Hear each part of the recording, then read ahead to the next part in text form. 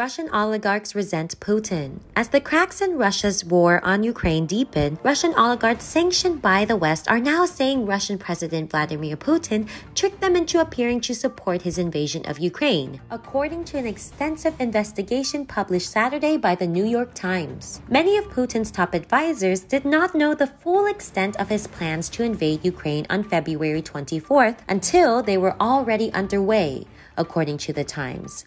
Senior aides at the Kremlin were trying to read his body language, telling some that Putin had this warlike twinkle in his eyes, the paper reported. If everyone around you is telling you for 22 years that you are a super genius, then you will start to believe that this is who you are. Oleq Tinkov, a former Russian banking mogul who turned on Putin this year, told the Times. Russian business people, Russian officials, the Russian people, they saw a Tsar in him. He just went nuts. But as the special military operation has dragged on, some Russian oligarchs have expressed doubt and frustration after they were heavily sanctioned by Western nations as a result of their allyship with Putin, the Times reported. Andrei Melnichenko, a coal and fertilizer billionaire, woke up on February 24th to madness in Ukraine, but already had a meeting scheduled with Putin for that day, per the Times. He joined rows of other business moguls who were equally surprised by Putin's invasion.